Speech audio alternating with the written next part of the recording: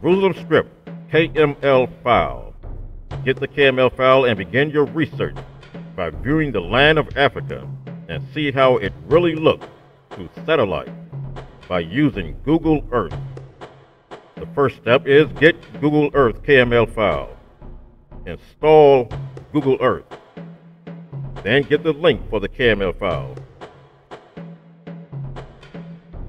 Download Google Earth to your desktop or laptop.